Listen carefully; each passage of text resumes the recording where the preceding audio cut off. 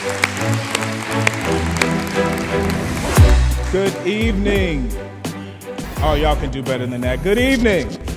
And welcome to God Talk. We are extremely excited to be here. Thank you so much for being here this evening. For those of you who are here live, for those of you who are streaming with us, we welcome you to this conversation. And I am so excited to have each and every person that is sitting here today in this place. I know this conversation is going to be robust, and I know that we will walk away better for this conversation. So jumping right into it, I want to introduce our panelists for this evening, from starting here on my right and working its way down. Dr. Besheer Mohamed, who is the senior researcher at the Pew Research Center. Beside him is Candice Benbow, writer and theologian, known for the 443 blog posts and many other writings, including the Lemonade Syllabus, which followed the visual album by Beyonce. Beside Candice, I would like to introduce Mr. Tyree Boyd-Patz, who is the history curator here at CAM, and also the curator of the How Sweet the Sound Gospel Music exhibit, which we are partnering with this program with, and the exhibit closes this weekend, and I commend this exhibit. Those of you who are streaming with us, you may not be able to see it, but those of you who are here in person, we encourage you to see the exhibit during our intermission time and before it closes this weekend. Beside Tyree is Dr. Ryon Cobb. He is the assistant professor in the School of Social Work at the University of Texas at Arlington. And finally, Pastor Michael Fisher is a gospel recording artist under the name of J Kingdom, local radio host and pastor of the Greater Zion Church family here in Los Angeles, California. Let's welcome all of our panelists for this evening.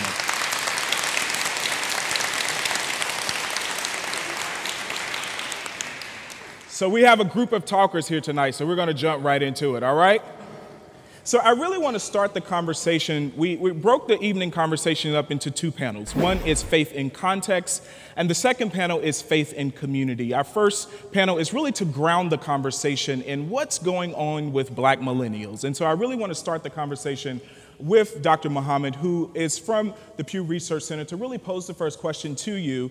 But before we pose the question, I did want to go around with the panelists and allow them to self-identify. Again, this conversation is open, and we have people from a myriad of different faith traditions and backgrounds represented on the panel. So we wanted to make sure that that was also shown throughout the conversation. So I'm going to start at this end with Pastor Fisher. If you would just briefly say your name and what faith tradition you come from. My name is Pastor Michael Fisher. I'm the senior pastor of Greater Zion Church family in Compton, California. And, well, we have Baptist roots, if that makes sense. Yeah, so Baptist. All right. Yeah. My name is Dr. Ryon Cobb. I'm an assistant professor in the Department of Social Work at the University of Texas at Arlington, and I am Progressive National Baptist. My name is Tyree Boyd-Patz, and I am someone who's actively decolonizing his faith while never forgetting the ancestors who I stand on the shoulders thereof. Yeah. Yeah. Hey, y'all. I am Candice Benbow. I was born and raised missionary Baptist. I am also a womanist who loves the Spirit. So my faith roots are now spread a little bit wider than the Baptist tradition, so that I can fully affirm all parts of me. I'm Besheer Mohamed. I'm a researcher at the Pew Research Center, as you've heard, and I'm a Muslim. Awesome. So Besheer, if I could start the conversation with you, what is the current state of millennial participation in organized faith traditions, and what does it mean? Well, I think to answer that, I think the basic point I would make is that millennial faith is representing a crossroads, representing sort of two broad streams that we see in American religion overall. First, Black Americans tend to be more religious and more spiritual than Americans of other races. On the other hand, we see that millennials tend to be less religious and less spiritual than older adults. And so in the intersection of those, we see Black millennials who are more religious than other millennials, but still less religious than older Black Americans. So in that, if we're talking about that, we're seeing a generation of Black millennials being less religious as the previous generation. What are some of the factors, and I'll open this conversation up, what are some of the factors, and I definitely will want to hear your opinion on this, Pastor Fisher, but what are some of the factors that contribute to Blacks leaving organized religion? Besheer, was that anything that came up in the research that was done? I think that we see a number of factors to that. Broadly speaking, Black millennials tell us that they have a sort of mixed views toward the church. On the one hand, they tell us that they do believe that the church does a good job. Many say that the church does a good job in creating community, does a good job in helping the poor. On the other hand, they have real concerns about some of the church's views on things like sexuality. For example, the majority of millennials, Black millennials, say that they believe that homosexuality should be accepted by society, whereas many churches, many historically Black churches, are still very conservative on these issues. I would think that from some of the millennials that I've talked to, the conflict is in practicality. Everything is too mystified, right? And so they're like, I just Googled this answer. I need you to be able to explain this too, and don't just give me, well, that's how we've always done it. So there seems to be no explanation happening in the church, which is frustrating a lot of millennials because they come there looking for answers and they assume that the preacher or the pastor or the elder or the great potentate or the bishop or whatever the title is should be able to give them basic answers such as, why do we put this doily on our head? Why do we all have to wear white? Why do I have to put this band around my arm? And when they keep getting met with, because that's how it's always been done, they're like, I'm out, because we're not an ignorant generation. Give me specific answers and then I'll rock with you a little bit more. So that's something I've seen. Anyone else? I think personally as a millennial myself, I think this generation is probably one of the most information-based generations of all time. And we're constantly wanting to engage our parents and our foremothers and our forefathers about the faith that they've passed on to us, but they don't have answers. And when I personally was asked to stop critically thinking about the ways my life and the intersections thereof interact with my faith, and I was told to pray about it, I was dissatisfied. And I know many of millennials, particularly those in this room, are dissatisfied with that. And we can never shelve the critical mind that we've gotten through education for the faith that we bend our knee on. Yeah, I think when you, particularly looking at African American women, young sisters, we watched our grandmothers, we watched our mothers work in churches tirelessly. And then we also watched them be mistreated in those same sanctuaries, right? And then we watched them go home and be mistreated by the men that were in their family, many of whom were deacons and trustees, hello. And so we realized that there was this disconnect between what was being preached and what was being lived in and pondered upon in the everyday lives of Black women. And I think that when you are looking at a generation that was as equally formed by the church as we were by hip hop culture, and having the access to education, having the access to what it means to be able to name our own kinds of traumas, we're not going to be sisters that just stand idly by in sanctuaries and suggest or believe that God sanctions our mistreatment, right? And so I think that when we try to name what's happening with Black millennials, particularly young African American sisters, the move away from the traditional church and fully embracing indigenous African religions and alternative forms of spirituality, because there's a wholeness there that we have to really think about the ways in which the church has done damage to us spiritually and emotionally, and those spaces help to remember us. So since we're here, we might as well stay here and park here for a little while, right? Candice, you brought up gender. when we're talking about Black millennials in faith traditions, and we're talking about gender, we're talking about sexuality, those are some sticking points for a lot of millennials as to why they leave organized faith traditions, right? So I want to get your opinions and open really this conversation up. If we're going to go there, we might as well go there, right? So if gender and sexuality are sticking points and are important issues for a millennial, what needs to be done in our faith traditions to begin to address these issues in a full and honest way? I think that when you have a generation that everything is out in the open, right? Back in the day, you liked certain superstars or artists because there was some sort of like a secret, you know, you didn't know how they lived, you didn't know that they ate Panda Express, that's not this generation, right? So they're following celebrities and they know everything about that celebrity and still choosing to call them that icon, and they know everything about them.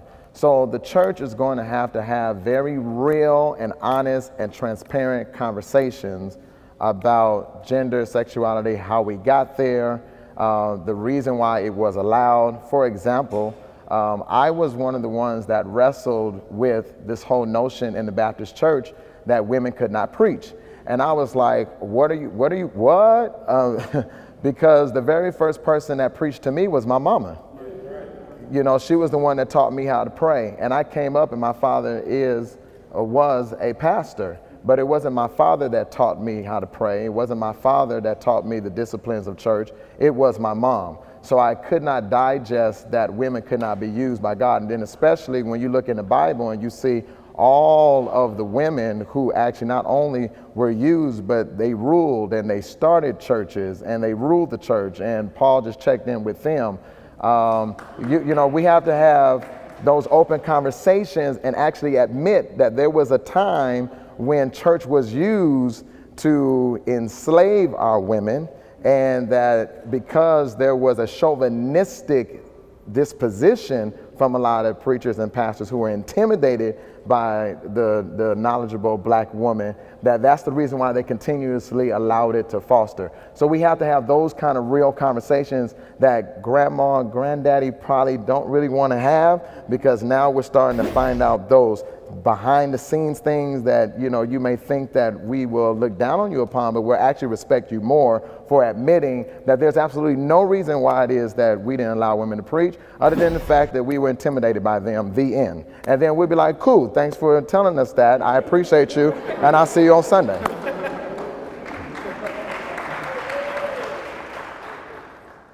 Anyone else on that? So what's interesting to me, right, is that as a sister, and I'm sitting here thinking like I probably shouldn't have told my grandma to live stream this, but but there's something inherently ungodly about a faith, a doctrine that tells me that I can't experience joy and pleasure, right? So, and that I have to wait until I am quote unquote chosen by somebody who's gonna be trifling anyway, right? That, you know what I'm saying? Like that I have to wait until, he finds me, and then only the pleasure should be reserved for the fact that I'm going to bring him a son, right? That there's something inherently ungodly about that. That even as black women are trying to navigate this world spiritually, we're also trying to do it very practically. Like we have to very strategically maneuver through this world. If a brother comes up to us and asks us for our name and our telephone number and we don't want to give it to him, we don't even know if we're going to come out of that exchange alive, right? So there are so many other forces that practically beat us down every single day, and then you want to tell me that I can't experience the one thing, intimacy, that will literally allow me to remember that I am human and remember that I am loved and worthy of love.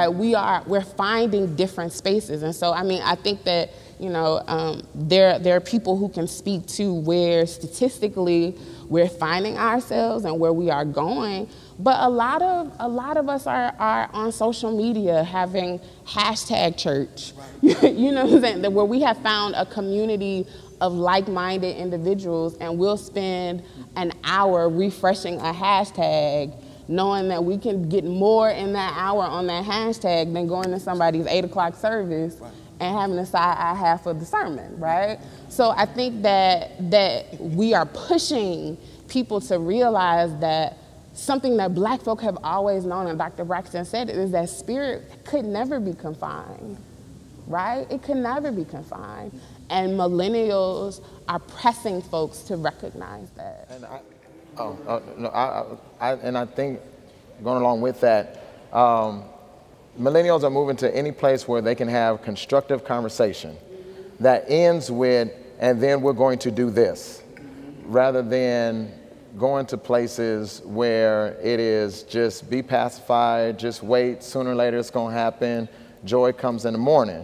They don't want to hear that. At our church, a lot of the things that I preach and a lot of things that our young adults do, it talks about the problem, but I'm big on solutions. So if we're going to come together, we need to come together, talk about the problem, and then actually leave with a practical way to solve it. So we're not just going to have prayer meeting and a cake sale afterwards, you know. So we're going to pray, and then we're going to go out and we're going to change policy, and we're going to rewrite some laws, and we're going to press some of these assembly members that come and take about 5 minutes about actually changing law that will affect us in a positive way and put some textbooks in our classrooms. So I think that that's where the millennials are going. Any place that when they leave from that brunch and having mimosas, you know, they leave from that place saying, and this is what we're going to do by the time we meet again. So that includes brunch and wherever that may be. Well, at least I think some of Besheer's work, Pew shows, some of the spaces that the millennials are going to are, they're moving from historically black religious traditions to predominantly white congregations. So I'm sure some of you watched Joel Osteen, that's a mega church as well as racially diverse but still predominantly white, Rod Parsley as well as in Atlanta. And so what we're seeing is that increasing percentages of blacks are just leaving black spaces to go to white spaces. And we haven't quite figured out what that means when your racial consciousness is being shaped by Joel Osteen. If I may? That was shade, sir. Shade. I was saying this is tonight. My family watches Joel Osteen, and God bless them for that, as well as some other people that I just don't fully agree with. But what does it mean when we're black and we are religious, but our religion isn't, or our community isn't black? Right. Oh, I think after we're going to brunch and we're going to check our phones, church is the shade room, right? Like, church is brunch, church is shade rooms, church is IG, church is Twitter, church is Black Twitter, but also church is your therapist. Because if we really want to have this conversation, and I don't know if we really are, my newest pastor is my therapist. Because for much of my time within the religious confines that I found myself in, my church couldn't resolve the childhood trauma that I had. The formative trauma. Things you can't just pray away.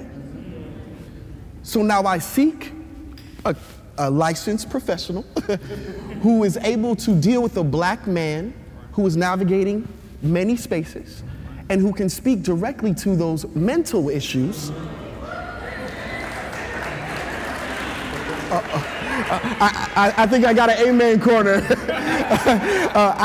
Who can speak to the mental issues that not only I'm facing, but many black men are facing, that only perpetuate the cycle of violence that black women like Candice have to survive against, right? And I think if more of us start to have that mental health conversation within the four walls of the church, we actually might get to the root of what we've really been praying about all along.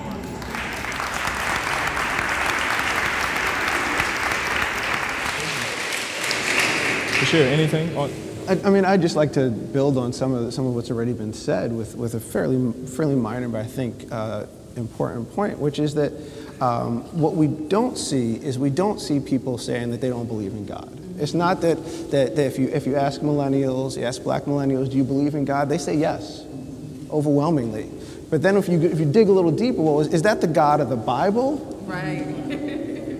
There you see some real differences. Younger folks are much more likely to say, no, I believe in a broader spirit. And whereas the older generations were much more committed to a more specific biblical concept of God. So that's a change that we see over the generations.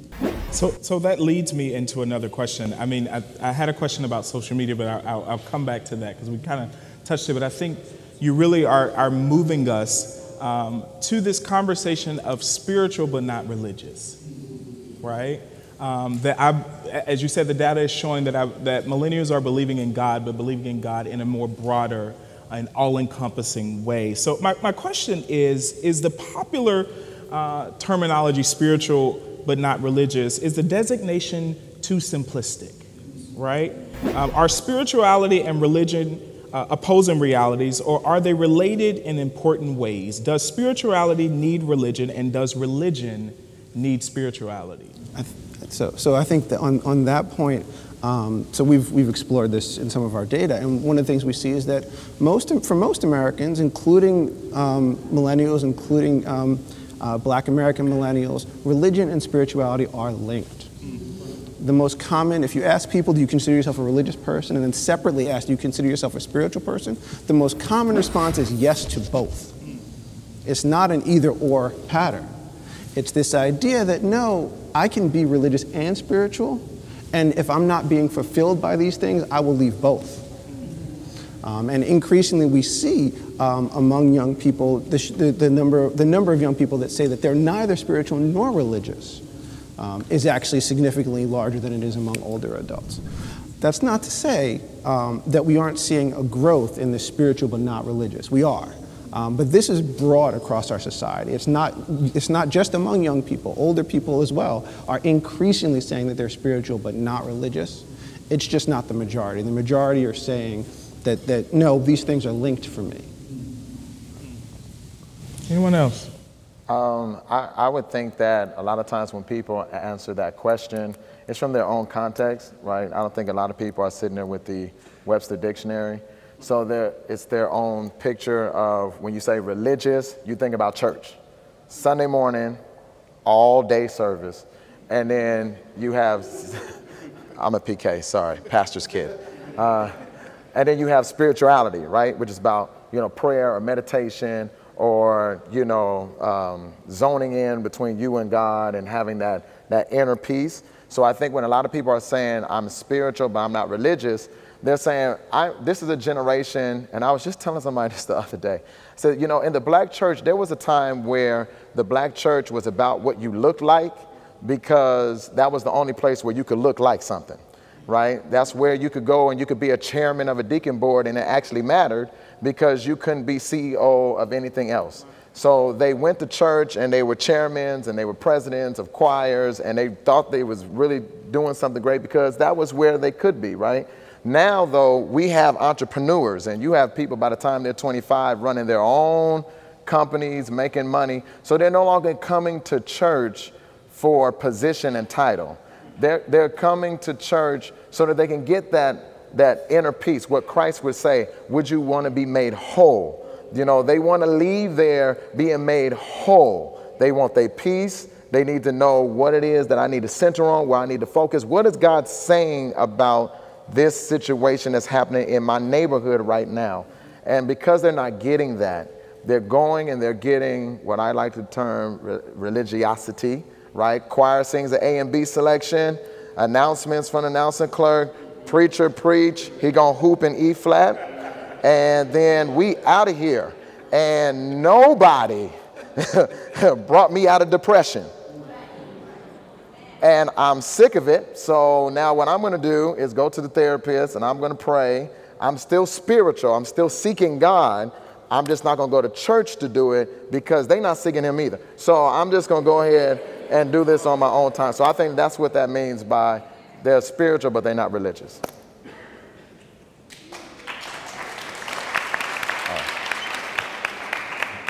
So, and we're going to get ready to open, take some questions from the audience, and we had people submit questions that they want to pose. But my question is there any hope for Black organized religion, right? And is there a future, right? As millennials are disengaging, or some of them are staying, right? Not all are disengaging. Some are staying in these organized faith traditions and staying through a lot of different things, right? But is there hope for these traditions that at one point were the bedrocks of our communities, right? Led movements. Chicken was fried in the basements of these places. Movements were paid for. People were sent to college from these places, right? Is there a future for them And do we believe we still need them? Absolutely. I mean, I think that, I'll say for me, I am someone who my commitment to the church is as theological as it is feminist, right? I'm not leaving Black church space because Black church space is Black women's space, right? My mama worked in the church. My grandmama worked in the church. And for me, because wherever Black women are, our presence immediately and instantly makes that space holy, right?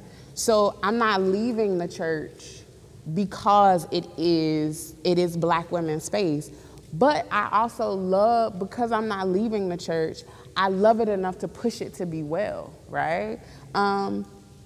We are still frying chicken. Like, you know, a full disclosure, Teddy and I grew up in the same church, right?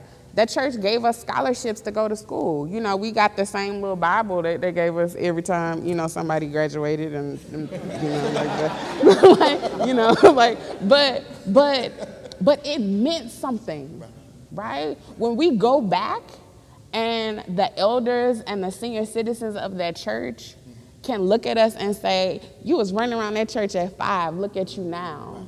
Right? That means something not only to them, but it means something to me, right? I want my children to have that same experience. I want my children to have a healthier experience than I did, right? We still are sending children, we still are sending young folk to college. We still, the number one, for many in our communities, the number one social service program in our community is the church. I mean, the money that comes in on Sunday is going right back out to emergency assistance Monday morning, right? And so we still need our congregations. I will also say this too, that even though this is a conversation about Black millennials and faith, I think that we also have to push our churches to think more intergenerationally about being healthy and whole, because if we want to be real, it ain't just the millennials that churches are being trifling towards, right? You know, if many of you may not know, like if your grandmama or your granddaddy can't come to church for a certain amount of months, haven't paid tithes for a certain amount of months, they're no longer on the roll, right? Which means that people who have served in churches for 50 and 60 and 70 years, because they are now 70 and 80 and 90 years old, they're disposable, right? So if we don't think through pushing conversations to say that this church space has to be as healthy for my grandma as it is for me, as it is for my daughter, then what will happen is if Black millennials reclaim the church space, in 50 years, our grandchildren will do the same thing to us that's happening to our grandparents, right? And so we have to really think through a theology and an ethic that, and I mean, we have it, hello womanism, hello Black liberation theology, but we have to implement the theological aspects of wholeness and healing that really push us to think intergenerationally about what it looks like to have a healthy church. So there is hope, but we got to do some work too. So I believe with Candice, I believe, yes, there is hope. My question and what I kind of wonder is, how will the Black church look? Will it still have this normative African-American experience and this understanding of Blackness, or will the Blackness or their understanding of Blackness begin to change over time? I tend to believe that it's going to change in ways that may reaffirm or not reaffirm our racial identity. I would like to say, first of all, I really hope there is hope for the church, because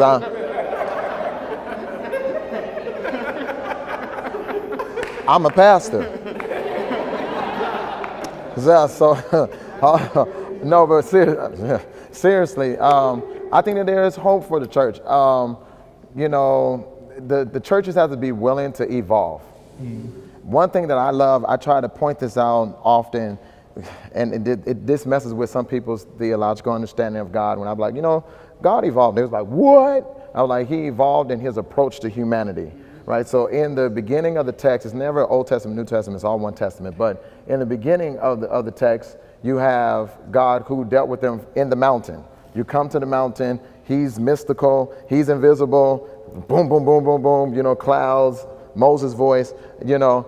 And then when that didn't work, he sends his son through Christ, who is now tangible, right? Then it goes from that to the Holy Spirit, which dwells within. And I just think that the church has got to be willing to just evolve and say, what is God calling the church to do now that will reach this next generation? And it did its thing for the previous generation. This next generation is really looking for an organization that will take care of its community that is around it, that will actually get out in the streets and take up the fight. And we saw that with what happened in Ferguson. And that's one of the biggest problems I know in the hood, in like Compton and Chicago and other areas. They want the church to be more apparent in everyday struggles that's happening. So when somebody gets killed and there's a drive-by, what is the pastor and those members actually going to do to try to bring down the crime rate in our inner city? So the preachers are going to have to look at how God is challenging us to evolve the church to minister to this generation. And the last thing, and this probably won't get an applause, one of the things that I don't like is how sometimes my generation and the millennials, oftentimes when they get frustrated with a thing, they leave it. And I tell people, you can't change anything from the outside. And so if everyone leaves the church, then the church will remain all the things that you hate about it. You have to stay, and sometimes you have to go to war. It even happens scripturally. Sometimes you got to go to war until it is that God gives you victory in that institution, and then you get in position, and then you can actually change it. Oh, I got an applause. Go ahead. So one of the privileges I have working at this fine institution is the ability to investigate aspects about the Black experience in the West, right? And so there's an exhibit behind me, which I curated, which I'm very proud of, called How Sweet the Sound. And I know that when the pastor fails and the deacon fails and the mother fails, gospel music holds us together. We all know Mary, Don't You Weep. We all know all these amazing songs. So I had the leisure of being able to investigate what these songs meant to the people who wrote them. Like Thomas Dorsey, Precious Lord, Take My Hand. Lead Me On, Let Me Stay. Come on, y'all. Y'all know these words. These songs, when we didn't have the therapist that I referenced earlier, they carried us through depression and angst and frustration when we didn't have any insulation from white supremacy. Do you understand what I'm saying? And still carried us through. And so this exhibition behind me, it was dope to find out that Chance the Rapper might have referenced James Cleveland. But I know that my generation is not gonna pick up Andre Crouch. I know my generation knows what Andre wrote, right? But let's go back to the history of how it all started. And so this exhibition, I really made it for the church, like the Black church in particular that's here in South Central. But every single day I see people from South Asia. I see people from India. I see people who aren't even of the same faith who write out cards and say, I'm agnostic. But even gospel music has pricked my heart. Do you see what I'm saying? And so I think that if the four walls fails, our music saves. And I hope that, yeah, that's a word, right? Our music saves. And I hope that, that we can rely on the composition of some of the greatest composers that our communities have ever had, because we can rely on what they wrote for us when the scriptures may be foggy. So I said that was my last question. I do have one more before we open up. But so, right, we're talking about hope, right? And there being hope for our religious spaces, right? And I want to make sure that we are inclusive of religious spaces and talking about hope for all. But is it religious spaces' job to try to reclaim those that left, right?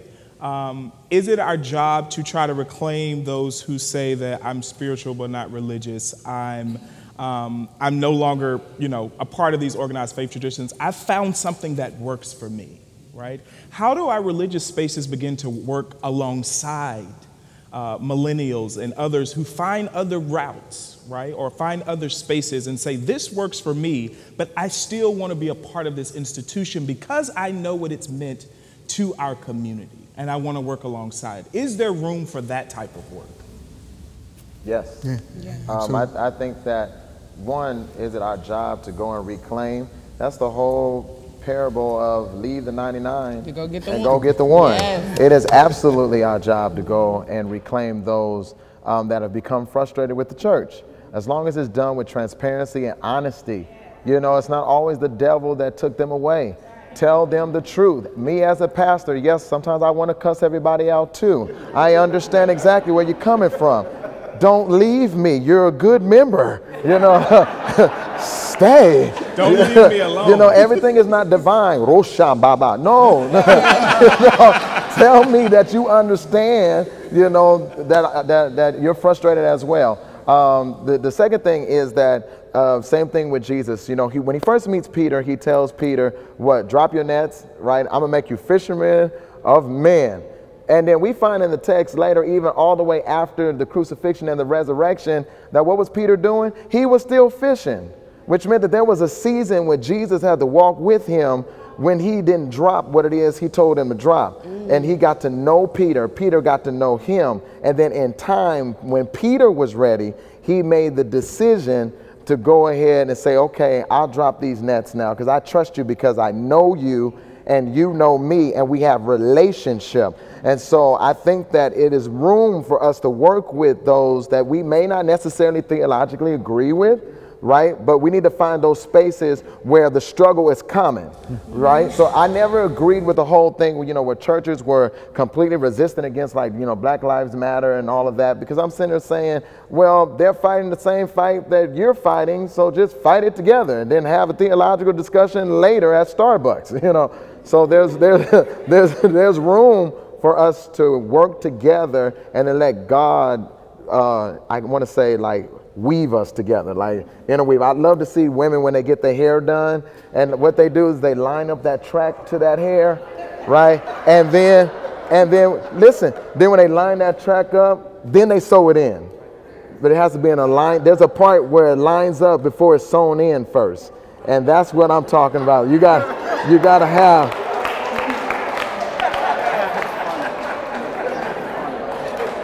Walk together. Then let God weave us in. If I was in church, I would tell you to slap your neighbor high five, but I'm not. Well, I don't have a neighbor, so I'm gonna slap the air. So I want to open it up. We have people to submit questions online, and we have people that are submitting questions here. And so I really want to get as many questions in before we go on our first break to prepare for our next panel. But this question is coming from Clinton in Fort Washington, Maryland. Hi, Clinton. How do you think religious hypocrisy has affected the numbers of those who attend church? And he uses as an example the recent Catholic priest scandal, right? How can churches change the perception that this, and he's saying churches and other spaces, change the perception that this is not everyone in faith traditions, right? This is not everyone. Yeah, I think the first, and I think that goes along with what Pastor was saying. First, I think an apology will go a long way. If many of you remember, I think it was a few weeks ago, the hashtag church hurt was trending on social media, and instead of pastors acknowledging that that was a very real experience for so many people, they flipped it and made it a joke. And the truth of the matter is that we saw a lot of people hurt in the church, right? Which is how I push back with you a little bit, Pastor, when you say, you know, don't leave because, you know, sometimes we have to stay and fight the battle. The truth is that so many of us have already been casualties of warfare, right? But there's so many of us are just wounded that we don't even have the strength to fight, right? Because we're tired of fighting against institutions and for institutions that aren't even honest about who they are and who they've been to us, right? So you can have a pastor. I mean, I was one of those children. My mama was pregnant in the church with me and was supposed to stand in front of the pastor, in front of the congregation and apologize, and she refused, right? And so she had to go to another church. Later on, found out that pastor had like all these kids that wasn't with his own wife, right? And so it was like, you know, you got a baseball team full of children outside of, you know, your marriage, but because my mama wasn't married, you know, and that is only an example of several, you know, like we have these pastors who would talk about tithing and the fact that we are not blessed because we're not giving enough to the church. And then 6 months, a year and a half later, a scandal breaks and we see where the money was actually going, right? So if we are not honest, if churches are not honest, and I do believe that even the pastors who, if you are a pastor and you didn't do any of this stuff, you bear a lot of the responsibility and the burden to say, look, I represent a brotherhood. I represent some folks that did some dirty and are still doing some dirty stuff. On behalf of us, I apologize. And I can guarantee you that this space will not be that kind of space, right? And then that means that pastors got to do some work. So the congregation that I'm a part of now, the pastor that I have now, love him dearly.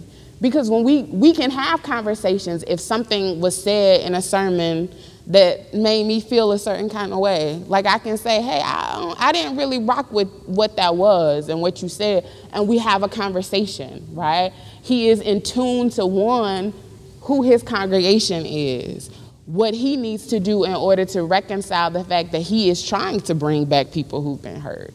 So I think that if we are going to be honest about conversations around Black millennials and faith, we have to be honest and say that the hurt is real. And if we're going to do anything about bringing back in, working alongside, because the truth of the matter is that some millennials may respect the church, may say, okay, what y'all doing is good over there, but I don't even want to walk alongside of you because of how you treated X, Y, and Z. You know what I'm saying? And so if we're going to be collaborative, we got to own some stuff. So I want to thank you, Candice. And thank you, Clint, for that question. I do want to get about 3 questions that our audience had, and I want to pose those to you. And I think this question is really what we're here for is to really talk about the breadth of the African American religious experience, right? And so this question came in, and it says, where do Black atheists fit in the conversation, right? When we're talking about faith and we're talking about encounters, I really want to start with you, Besheer, to see what is the research saying about African Americans that are identifying as atheists? The research on that is really interesting. I talked before about the increasing share of Black Americans, Black millennials specifically, who are disaffiliating from religious institutions and who are saying that they're religiously unaffiliated. But that's not actually the same as the share that say that they're atheists. That's not the same as the share that say that they don't believe in God. The share that say they don't believe in God remains relatively small. Most people who are disengaging from the faith communities are doing it and maintaining some tie to a higher power, even if it isn't a biblical concept of God. Which isn't to say that there aren't, as you mentioned, there definitely is a section of the Black community that's sort of explicitly and devoutly atheist, because there is an incredible diversity within the community. We've talked, we've been talking about the church and the sort of Christian traditions, and that still makes up the largest group. But there are Black Muslims. There are Black Buddhists, there are Black Hindus, there are Black members that are sort of reviving the traditional African religions.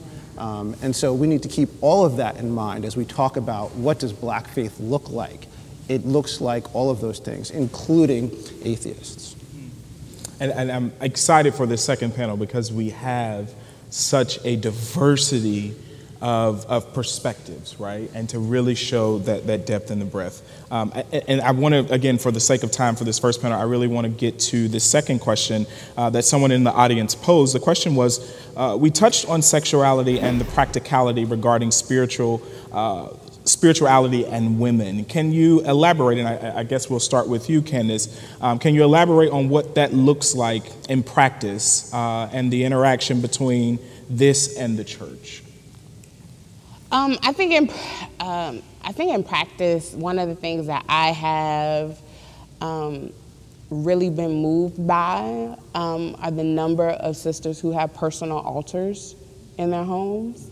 The number of sisters who are turning to traditional African religions, to mysticism, to create this fullness of their spirituality. I get my full disclosure. I go to Bible study and I get my tarot cards read, right? And one of my homeboys was like, "You believe in that?" And I said, I trust Black women with all forms of me, right? With all forms of my health. And so and I believe this, I believe that every Black woman should have a spiritual care team. And these are people who are made up of folks that she can go to for spiritual health and wholeness. I have pastors in my care team. I have a Yoruba priestess in my care team, right? People who can see the various aspects of my experience from completely different perspectives. And I think that is what, although that is not new to Black women, because we've always had Big Mama, Auntie Nim, who, you know, could dibble and dabble in some certain things. I think that Black millennial women are embracing it more out in the open and pulling from different aspects of faith traditions and not feeling like giving themselves permission to say that all these various pieces can come together to create a full and robust spirituality. And I think, and I'll say this as someone who is as committed to the Black church as I am, Black Christian women millennial Black Christian women are not going to have the fullness of their spiritual experience fulfilled through the church. It's just not going to happen. If you are a sister particularly if you are a sister who has a certain ideology and assurance and acceptance of yourself, you're not going to be fully welcomed in the church, even in progressive spaces, because we can get in that conversation about how some progressive spaces, everybody talking about heaven ain't going there, right? So there's a certain way in which our progressive spaces aren't fully there where they need to be on issues of gender and sexuality.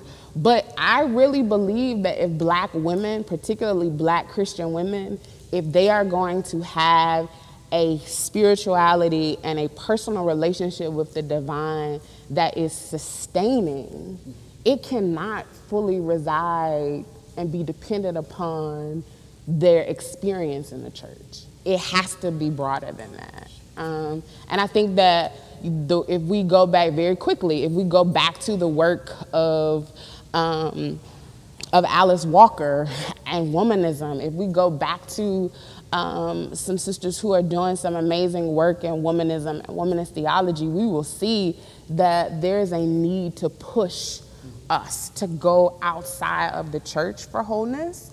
And that is those are practical steps that sisters need to take in order to really fully be well. Well, we're going to give this Black woman the last word, okay? Can we give all of our panelists a round of applause?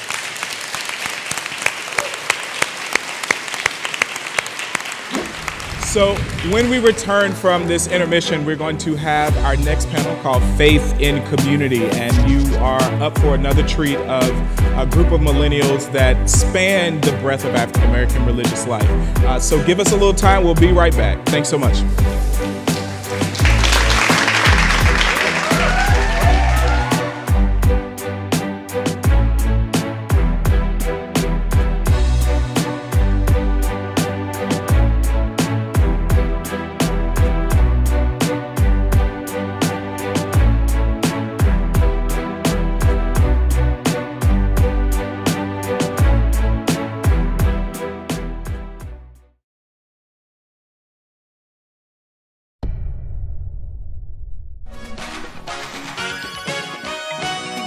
This show always allows people, hopefully, to understand the power they have to change their own lives.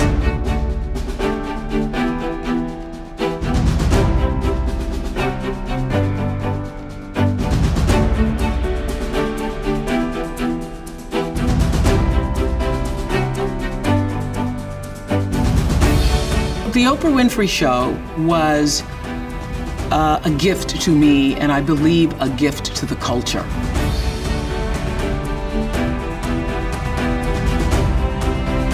I wanted everyone watching to know that there is a story just like yours.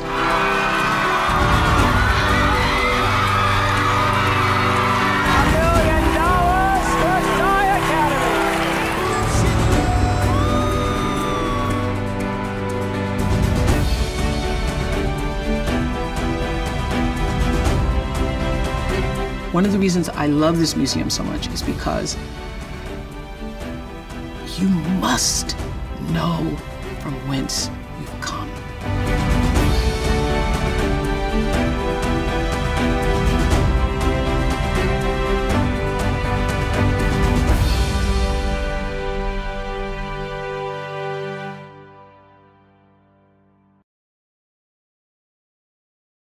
One, two, three, four. I got something to tell you, too.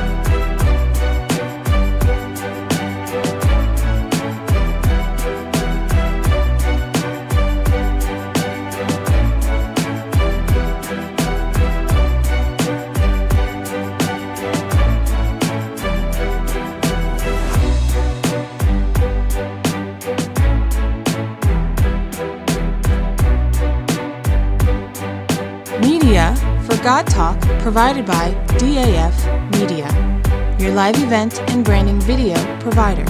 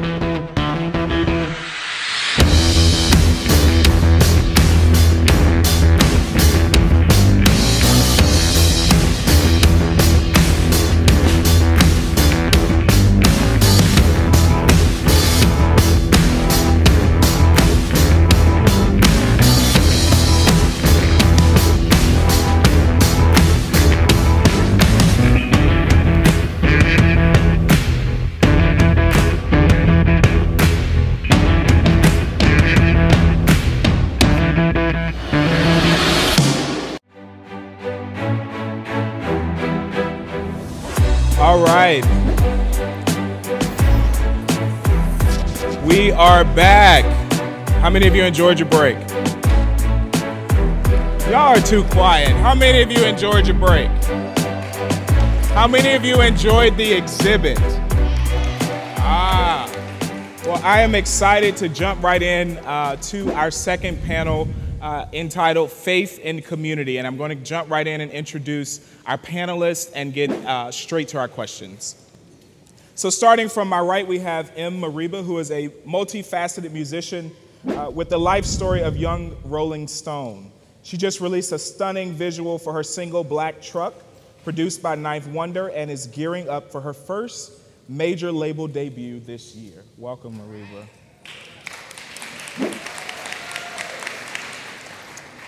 Next, we have Chavonni. Taylor is a member of the Black Skeptics Los Angeles, a community-based, all-volunteer nonprofit organization that provides resources and education for non-believers, humanists, and secularists of color. Welcome, Chavonni. Beside her is, I call her now my new big sis, Devi Brown is a veteran radio and television personality and author. Devi most recently held the position of music director at number one rated host for iHeartMedia's 93.7 The Beat. Welcome, Devi Brown.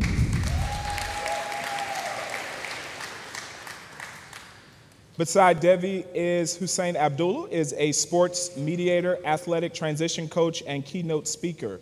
During his 7-year NFL career for the Minnesota Vikings and Kansas City Chiefs, Husain used his status and platform to speak on issues such as sports concussions, mental health, social injustice, and he educated worldwide audiences on Islam.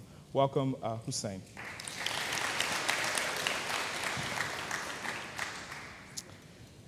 Next, we have Tre'vell Anderson, who is a film reporter with the Los Angeles Times, covering the intersections of diversity and Hollywood with a focus on Black queer film. Welcome, Tre'vell Anderson. And might I add, he always likes you to know that he went to Morehouse College. Yes. All right. All right, I'll shout out Hampton just because they did that. Oh, we're in the building. That's what I'm talking about. Black Millennials, that's what I'm talking about. And our last speaker, he's over there at the DJ booth, but he is a part of this panel. DJ Behan, who is a resident DJ. He's a resident DJ on ABC's Good Morning America in New York City and is a standout contestant on VH1's premier DJ competition show, Master of the Mix. Welcome, DJ Behan.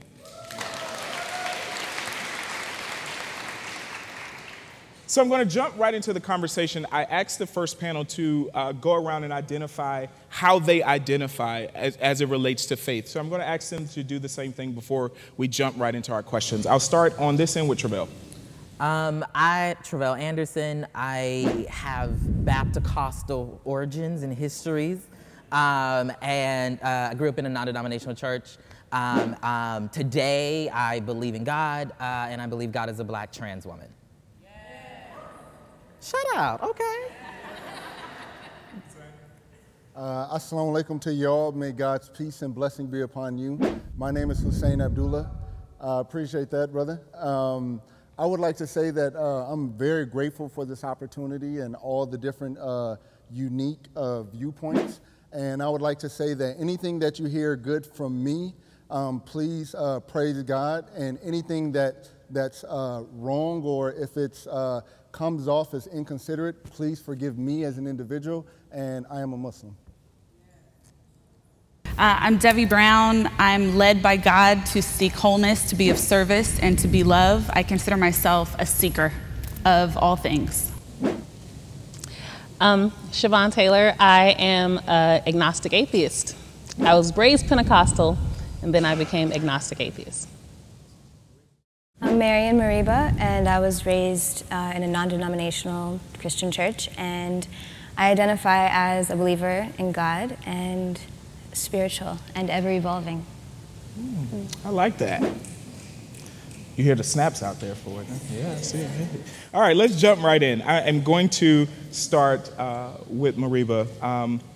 and then really open this question up to all of our panelists, because I actually had an opportunity, full transparency, with some of them to have conversations throughout this week. So I know the answers to a lot of these questions, but I think you ought to know the answers to a lot of these questions. So the first question, at what point in your life's journey did you become aware of your spiritual identity or have a spiritual awakening? And do you wish that spiritual consciousness had developed sooner rather than later in life? I remember I was around 13, and I had been starting to have a lot more questions than my parents wanted me to have about our religious practices. And one night I was falling asleep, and I didn't know then what sleep paralysis was. When you're falling asleep and your body isn't responsive, but you're still awake. And I started panicking, and in that moment I heard what I believe to be the voice of God, and it was kind of like a vibration going through my body, and I felt this feeling of peace and understanding that I had never felt in the church. Kind of felt opposite of everything that I was starting to feel about the church. And I think of that moment as a signifying moment for me that told me that I would be okay and that I would find my own way, but that it was time for me to start answering my own questions, and not looking to my family to answer them for me. That's powerful. Anyone else? So, like I was telling you, I was raised Pentecostal. I was raised in a very strict Pentecostal church. You had to wear a skirt over your pants if you walked into the church. But it was also, it was very cultish in that the pastor claimed to be a prophet, and we basically had to get permission to do, if you want to go to prom, you got to ask the prophet. If you wanted to join the cheerleading squad, you had to ask the prophet. But it practiced pretty much traditional Christian things, but it was like a little extraness on top of it. And so because of how strict it was and how indoctrinated I had become, because it was a part of my household, my father, my grandmother were very, very much into this church. And I didn't really know much of the outside world. Because, I went to a public school and all those things, but at the same time, when you're indoctrinated in your mind, you don't see the world the same way that other people see the world. I see it that way now, but at the time, it was like, I'm in war with all you demons and devils, and if anybody who basically isn't inside my church or associated with it somehow, something's wrong with them, and they're not really following the man of God, and all this nonsense, right? And because I was so indoctrinated with it, I didn't see the rest of the world until I left it. Basically, I went to college. I went right up here to USC, and I started to meet other Christians who could party. Like, we weren't allowed to listen to music that wasn't Christian. How could these people have a whole party playing T.I., What is this? So after I joined them and I was partying and stuff, having a great time, I still had more questions. I gotten so busy with school as well because I was working 4 jobs and going to school. I couldn't go to church as much. By the way, I was in church like 5 to 6 days a week. You were there for choir practice, Bible, we had 2 night services. On top of Sunday service, you were there literally all day until the prophet decided he was done. And he was like, okay, you guys can go now. Like literally could be there till 1 in the morning. And then he'd shame you in front of everybody if you tried to leave. So for me, not being a part of that is after being so involved for so long, it became really noticeable that I hadn't been showing up. Never mind the fact that I was going to school, I had my own apartment, I was struggling to just graduate. And they would want to know why I'm not there in all their programs. I got a call from my dad telling me, well, the first lady wants to talk to you. I get down there, and she basically starts asking me all these questions and acting like I deceived her when I went to college and got an apartment. Oh, look, stuff that didn't make any sense. And then she asked me if I had a boyfriend. And at that time, keep in mind, like, you're taught that the man of God is supposed to tell you who you're supposed to make, be your partner or whatever. And I had a boyfriend, but we were moving so slow because I was so, we hadn't even kissed yet. And this lady's asking me if we, so, well, are you involved? I didn't know what that meant. I just thought she meant, do you know him? I didn't know what it meant. So I said, yeah. She starts getting so upset with me and basically called me a whore. Said I went off to college, became a whore. I didn't even kiss this boy yet. And I thought he was being nice about that because he was definitely trying to sleep with me. So, But that was my moment, and she asked me, and I left that day, and she asked me if I was coming back, and I said, yeah. I've never been back there since then, and I was 19 years old. Wow. I think, so I didn't grow up in the church at all. I was raised by a single mom who, the extent of kind of knowing God was the prayer, now I lay me down to sleep, I pray the Lord my soul to keep. And I did that every night. But other than that, when I tell you I didn't know one person's name in the Bible other than Jesus, I hadn't heard of anything, really. She was busy, too busy for church, and that just was not a part of when you're kind of surviving. That's an extra part that kind of got left to the side. Around 16 was the first time I ever went to a church, and I loved it, and I felt so deeply a part of everything. And for me, that equated to seeking out community. That was like, for me, the OG version of what we now call finding your tribe, right? So that to me made me want to be open and find people that believe things that I believe, or find people that I could learn from. So to that extent, I prayed a lot, I talked to God, I thought I knew God, but to be quite honest, I was intellectualizing it that whole time. I knew what to say, I knew what to do, I knew he was there, okay, it all makes sense.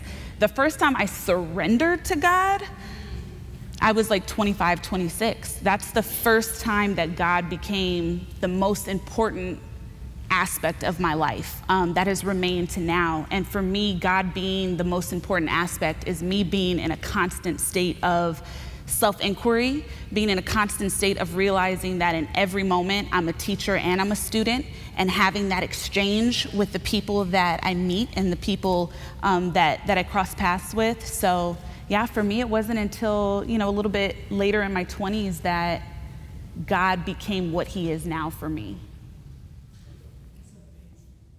For myself, I've always knew God and had a relationship with God as far back as I can remember, and I only developed it more and more as I got picked on.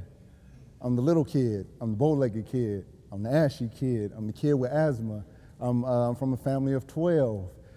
So all these different things, even in terms of being black. My parents, I was born here at Killer King Hospital right here in LA.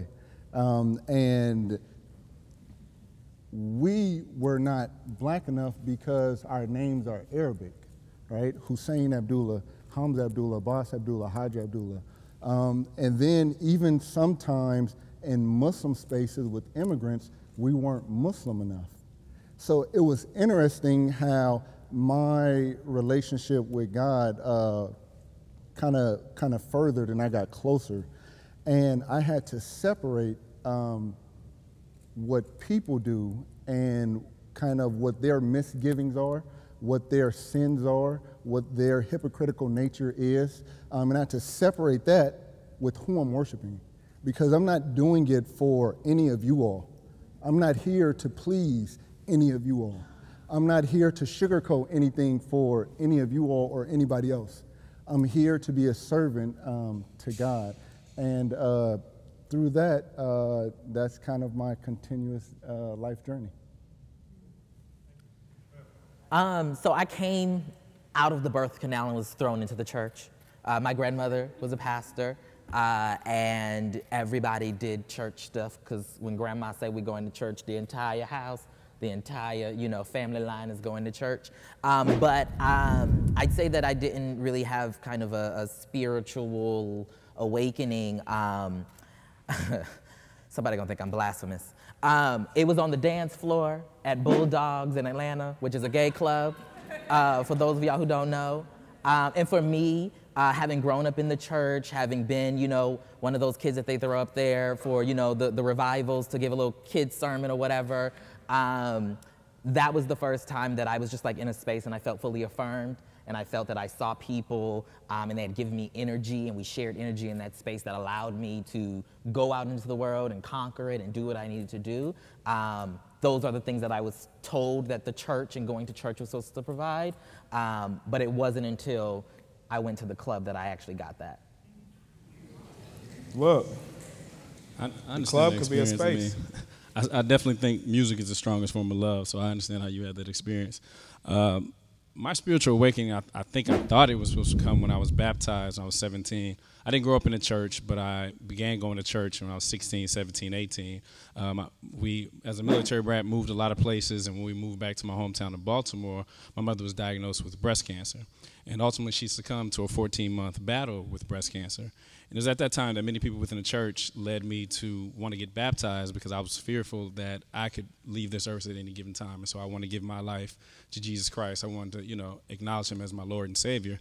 Eventually, as a practicing Baptist, it didn't work for me. And I think largely it didn't work because I wish I had met Christ before I met the Christians. But my experience with Christians, my experience with many Christians left me kind of confused, and it felt like everything in my existence was sinful. After relocating to Los Angeles, after college, I was introduced to Soka Gakkai Buddhism, SGI Buddhism, and I gravitated toward that largely because it allowed me to be in the driver's seat. I understood that I was the cause and not the effect of everything that transpired in my life. I practiced that for many years. We largely focus on Nam-myoho Renge Kyo, which means devotion to the mystic law of cause and effect through vibration and sound. I can get more to that later.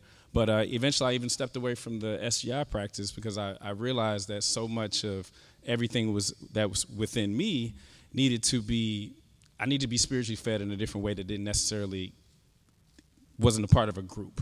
So at this point I practice mostly mindfulness and meditation outside of any organized religion.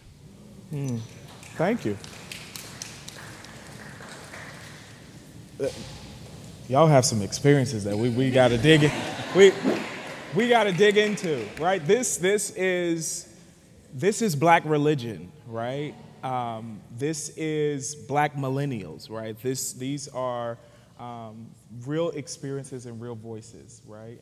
And real things. So I want to jump into another question in how do you define or depict God, the divine or the sacred? Are these images and sensory artistic experiences that illustrate your definitions? Are there any sensory artistic experiences that illustrate your definition or depictions of God, the divine, or the sacred? Doesn't matter who jumps. For me, God is a feeling. He is the energy in every space. When I previously said that, I surrendered to God at the age that I did, it was because I was battling depression and I learned how to meditate.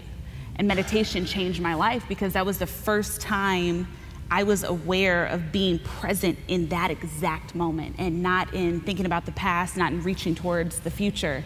And that's the moment that God spoke to me the loudest. And I think that that is a piece that is often missing in our relationship with God. It's a lot of times it's focusing on asking him for things and talking to him, talking at him, sometimes being upset with him, but not being quiet and being still to listen to him. So for me, God is in the stillness of my day. He is me being very deeply present into what is happening now in this moment. So that's what he looks like. He looks like stillness for me. I think he looks like me. I think he looks like you. I think he, she, they, whatever. Because I look at it like this. I think the concept, when I look at a lot of the religious theology around God and the concept of God, God is a creator, God is powerful. You're a creator, you're powerful. And I look at those things and those scriptures and I look at them as something that I can internalize for myself. Not because I actually literally believe that these things happen the way that they're depicted in these stories. I more so look at it like, what can I actually gain from it? And I'm not saying I even sit there and read the Bible. It's not just listening to people. When you go to the grocery store, people like to quote you scriptures for no reason, And I used to, when I first became an atheist, when I realized I was atheist, I used to get upset about it because you have to remember, if those of us who were hurt in the church, that stuff is very triggering.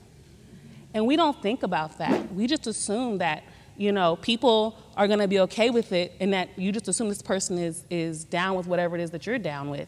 And that's a little unfair, and it's also, like I said, very triggering. However, because later, once I've eased down a little bit and I really calmed down, I started saying, okay, what am I really upset about? This person who's quoting the scripture to me isn't really trying to hurt me. They're trying to bless my day. That's a beautiful thing when someone wants to bless your day. And I learned to be able to say, okay, that to me is this God, right? I don't believe in God in the same way a lot of people here do. But I do believe in myself, and I do believe this person was trying to help me have a good day, wanted me to feel good, wanted me to go to the grocery store and buy the stuff that I wanted and not go up to the cash register and say decline. So I accept that now. You know, if you want to quote me a scripture or give me a prayer, I accept it because I understand where it's coming from now, but also be aware that that can be very triggering for people who are coming out of those spaces where that was meant and sent to harm them. That's real. That's good.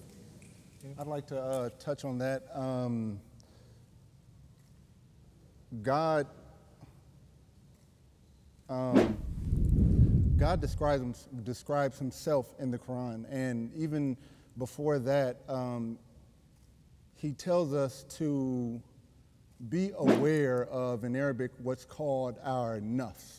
And if you think of, in English, I think everybody's familiar with the ego. So your ego or your lower desires. And because he tells us to be aware of it, because we'd follow it and we'd end up worshiping it. And throughout human history, people have created gods to satisfy themselves. And God has a description, and he says that there's nothing like him. And so if someone wants to carve a statue of God, if someone wants to make God a trans woman, if someone wants to worship the sun as God, you can do whatever it is that you want to do. But the creator of the heavens and the earth and of all of us, he already has a description, and he said there's nothing like him. I believe God is, I resonated with a lot of the things that you were saying. I believe that God, for me, is a lot like the wind in the sense of it moves through every person. And God can find you in any moment of any day. And I think that a lot of times for me, what was difficult for me, the confusion that Christianity caused was I could never imagine God as a he. I could never imagine God as this looming thing in the sky that I could envision. I always felt like God was the feeling of kindness or of being heard or seen or treated with care by one another. So I feel like God exists within me and within all of us, and it's kind of our decision how much we want to embrace that and believe that and allow that to radiate from us to other people. And I think the way that we can affect other people is us showing that God inside of us. So that's the way that I relate to God now, is how can I be God and how can I serve the God within me by the way that I affect other people. I think I used to think God was a man, and that's when I saw and allowed kind of religion or spirituality to be something negative, and that's because it was men in my life who were inflicting the pain on me. And so God has to be a man because God said that something's wrong with me and I'm feeling pain right now, so he has to be a man. But then once I began to kind of just kind of allow myself to move through the world, the reason why I say God for me is a black trans woman, because it's black trans women who have given me the most love that I've ever felt. And that feels like what we would term to be good, and God is supposed to be good, and so God must be a black trans woman because they have just loved me and poured into me and seen me in ways that men in particular and other folks within, you know, the church that we lift up and we give positions and we put on pedestals haven't. I believe God is the omnipresence of grace, favor, and mercy within our lives. I believe there's God within each and every one of us. I don't believe it's necessarily God is outside of us. And I also believe there's a direct correlation between God and the universe. So often we praise to different gods depending on what the religion is, but I think it's all the same. So what role, and it was touched on some, but I really want to bring it up. What role does sensuality, sexuality, intimacy, embodiment play in your understanding of God, the divine, or sacred? I had to undo a lot of stuff. Just because the way your questions are phrased, it's hard for me to answer it directly in the same way, but I do want to offer a perspective that adds to that. I was taught that sex was a negative thing. Sex is bad. That's what bad girls do. I remember Candice was talking about what happened to her mother in church. They would do that at my church. If you were a pregnant teen, you had to go up in front of the church and apologize. And I never forgot the first time I saw that, and I felt hurt for her. I actually had to do that later, but not because I was pregnant, but because my father beat me, and they made me apologize to my dad in front of the church. And but that idea of shaming people for doing something that's natural, for something that's healthy, something that you should be able to do, is part of the reason why I think some people also leave that space. Because you learn, I remember the first time I had sex, I had a panic attack. Because I felt so guilty because I wasn't married. I wasn't even a Christian anymore. And it still affected me so deeply to the point where after that, I didn't have sex again for another 5 years. And so when we talk about sexuality and spirituality, some spiritual belief systems are designed to oppress sexuality, and usually women's sexuality. Because I remember one time, it was a meeting we had in Daughters of Zion, one of the many things we had to do at church. You know what I'm talking about, Candice? One of the many things I do now, but I remember in that meeting, and I asked, how come the girl has to apologize and not the boy? Or why is it bad for the girl to have sex? And there isn't much conversation around boys. And the first lady in our Daughters of Zion meeting says because the girls have to bring the baby home. I never forgot that statement because it still didn't make any sense. But that's an example of how sexuality was taught, to the point where when I became sexually active, it took me years to really understand that this is healthy. I'm not a bad person. There's nothing wrong with me. This is totally okay. A big part of the way that I love God is deeply rooted in me seeking wholeness for myself and in me practicing self-inquiry. Self-inquiry meaning I ask myself questions about absolutely everything so I can get to the root of how I feel so that I can be healed and be closer to hearing God's voice. So in that sense, I didn't hear, and this is going to sound crazy to some of you, but I had never even heard the concept of waiting till you get married until after I had had sex for the first time. It wasn't a part of my life. I didn't know that was a thing. And I remember after I lost my virginity, I was like, oh, wait, what? And that brought into, they didn't tell me that. What am I doing? I missed that. But, I think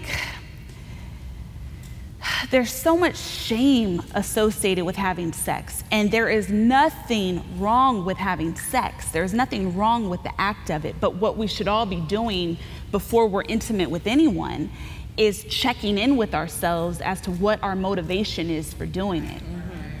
I think for some people, if you are looking for sex to fill a void in you, you shouldn't be having it. If you are looking for sex to be a tool to get someone to like you or to pay attention to you or to give you something you want, if sex is transactional, then it's not healthy for your spirit at all. But if you're looking to sex because that's something you're actually enjoying or a way that you want to express yourself with that person, I think that we absolutely need to get rid of the shame involved in it. Because it's, at this point, and I'm sorry, but it's really, it's very problematic, the idea of only have sex once you get married with the person you get married to.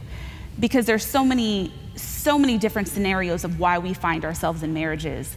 So many marriages are failing, so then they don't talk about the next step. So then are you a reborn virgin after you get divorced and waiting until you get married again to have sex, or is it a free-for-all? There's just there's just so much gray area into what that actually means that it never gets unpacked. I think, so I think in addition to so many of the traditional black churches oppressing their women, I think a lot of them also oppress and marginalize femininity more than anything. And so it's not so much about your body, and at least in my experience, and more about how you embody and express something that they feel you shouldn't be. And it's only okay if like you're quiet about it, you don't say about it, right? So it's the choir director in every church who everybody knows is gay, but we don't talk about it, right? Or it's the tambourine player who just do it a little too well, right? But we don't talk about it, and it's okay. But when they start bringing their partner around, or they start holding hands with their partner, then, you know, the table is shaking just a little. I think that's one of the reasons somebody on the previous panel mentioned how, I think it was Candice, mentioned how so many of us are wounded. And other people have talked about how they go to church and they find these spiritual spaces to feel whole. I feel like the church has created a hole in me. And for me, I haven't been into a church outside of funerals in 6 or 7 years. And that's as someone who, similarly to everybody else, was like in church every single day for whatever reason. And so like when I think about church these days, it's not a place I want to be, because it's a place that, generally speaking, doesn't make space for me, doesn't allow me to express and live myself as I am.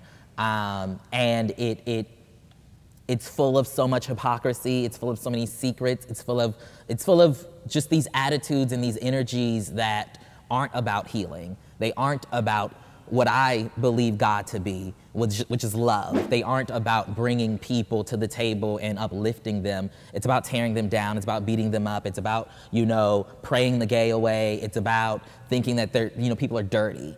And that, for me, is something that I don't necessarily gel with. I would like to say that the trauma that people have faced, I mean, please forgive us, them, whomever that it was. I have people in my family, close family, that have had those similar experiences, and they also associated that immoral behavior with God and with religion, and that could be the furthest thing from the truth. Although the people who may have done it used religion and used God to justify it, there is nothing wrong with sex. That's how we all got here. There is a level of morality that should accompany it, though. And we all have desires, and we struggle against those to gain a closeness to God, because He's the one who gave us the moral law. And He said, this is how you get closer to me. That's how you fulfill that spiritual void that we're all seeking. And when we do away with that, and we want to fulfill our desire now, but we still want God to do everything for us, we kind of have to check ourselves. So again, no one should face abuse. No one should face harm. No one should face any type of trauma, even though as a black community in this space, we've all went through it. At the same time, we should strive for a moral uprightness and a piety associated with what God said is pious. And I'm saying that, and I'm not perfect. I got one of my college boys here, and he can dish. I'm being real. But I'm just saying that's the aspiration point. I want to clarify something. because I feel like this happens a lot in conversations with, I'll say with myself in particular, it wasn't just the trauma that made it so I left. That's what helped me realize that I didn't need to be there. And from that, I said, well, what else is out there? What should I learn? What should I study? The way I actually became an atheist wasn't just that experience I had with the First Lady. It was also I read the Bible from cover to cover, because I was so confused when I saw the Christians who were partying and things like that. And I said, wait, you can do that stuff? Okay, let me go read the Bible. And I read the Bible and I realized half of it didn't make sense, half of it wasn't consistent. And I started doing research, I started doing theological researches and things like where did the Bible come from, who decided what was the quote unquote word of God, which by the way, no one